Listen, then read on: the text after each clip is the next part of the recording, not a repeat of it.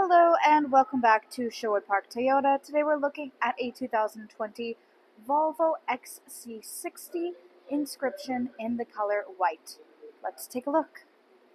Starting up front underneath the hood, you will find a turbocharged and supercharged 2-liter 4-cylinder engine, automatic transmission, gets up to 316 horsepower, 295 pound-foot of torque.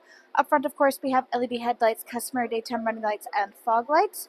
And if you look across the front bumper, you'll find little round nodules. Those are your front parking sensors. Right underneath and on the front logo is your front-facing camera. As you move along to the side here, we have the alloy wheels, and your side mirrors have integrated turn signals and additional cameras on the bottom on both sides. All of the rear windows do come with factory tinting, and up top you'll find your silver roof rails. As you look across your rear bumper, we have more of those backup parking sensors, and under the rear logo is your backup camera. If you want to access your cargo space back here, if you look underneath the L, you'll find a little handle release. Press the button, and it will automatically lift up. Taking a look back here, you see that we do have the factory carpeted mats in their packaging from the original factory. Your second row seating has a 60-40 split on the left-hand side, so your seats are adjustable using releases on the outside corners, and this middle section is also able to be accessed independently. We also have the interior cargo cover, which is stretched across the back here. You can simply reach in, pull it down, adjust it to your likings, or if you want to pull it fully out, you can slide it right back into place. When it is up, it helps protect the privacy of anything you have stored in your rear cargo space here from anybody trying to look in. On the left-hand side, you will find a little bit of extra storage space with this adjustable mesh pouch lining, as well as a 12-volt adapter. And then if you're looking for your spare tire, simply look down. If you lift up this initial mat, you will find a little handle. Press down, lift up, everything you need will be stored right underneath. Then, to bring the hatch back down, there are handles on either side. There is a kick sensor accessible, and on the left you have the option for the electronic button. Next, let's take a look at the inside. So in the back here, you'll find that your internal upholstery is this lovely brown leatherette. It has this slight texturing on it and matching brown stitching. Rear passengers have access to a folding down armrest / cup holder.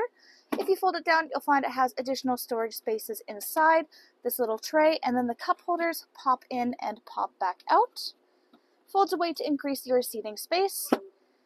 We also have a great view of the panoramic moonroof overhead that stretches from front to back. On the back of both the front passenger and front driver's seat, there is the mesh pouch storages, and on the back of the console, you'll actually find the independent controls for the rear air conditioning as well as rear heated seats, and then charger spaces down below. Currently, we have the rubber mats throughout the unit. Good amount of storage inside your door there. Then, if you take a look at any of your handles, you'll find this little divot. This indicates keyless entry. If you have the fob on your person, you can tap your hand here to lock and unlock. Inside the driver's door compartment, of course, you have the power windows for front and back, as well as your child safety lock, your side mirror controls, and if you press the two sides down at the same time, it will allow you to fold your mirrors in flat with the body of your vehicle. Above that, you have your power lock system and your memory seat settings, which means, of course, electronic seat adjustments, back, front, up, down, lumbar support, and then you have your hood release latch on the inside corner on the left-hand side of your dash. Above that, the controls for the dash brightness and the automatic trunk release. We also have this lovely wood trim with this metallic trimming that you'll find all throughout the cab space here. Let's hop inside and take a look at the steering wheel. On the left-hand side, this is where you have the controls for your adaptive cruise control, including the ability to control the sonar. On the right-hand side, you have hands-free communication and then all the controls for your dash display. And then if you look up top here, you'll find this little black cutout. This will correlate with the 0 and the 50 if you look next to that tire there. This is your heads-up display. It helps to project both your current speed and the area's speed expectancy, so that you don't have to keep your eyes off the road going back and forth or wondering what speed you're supposed to be going. You can just keep your eyes on the road and always know what is going on. Then, if you look in the middle here, you have this big, huge infotainment display screen. This is where you access much of the information about your daily driving experience. There's tons of different things. You have all of your audio listening, includes AM, FM, and satellite radio, full Bluetooth connectivity, and optional adapters for USB and aux. We also have lots of sound options, all of your messaging, car performance information, and access to the web, including wiki location, weather, and Yelp. Then, moving over, you have your access to the built-in navigation system. Then you have, if you go over, one more time, you have access to more of your driving information, such as your lane keeping and parking assist, automatic start and off, as well as your full surround view camera system. Give that a press, and you have tons of different options for how to view everything around you. We do have this door open, so it is blacked out at the moment, but you do have tons of different options, so you're never in the dark. You also have your settings up top here for your car, sound, navigation, media, communications, climate, and overall system. And then your general owner's manual is included through your infotainment display screen. You don't have to go shuffling through all of your different storage compartments in order to find what you're looking for. Easily accessible. And then your general owner's profile, which you can have up to 3 of, and then also have a guest option. Press this button if you're looking to go back to the general home screen. And then on the bottom here is where you have all of your climate control options, including the ability to control, of course, your rear climates. In through here, we also find your both heated and cooled front seats.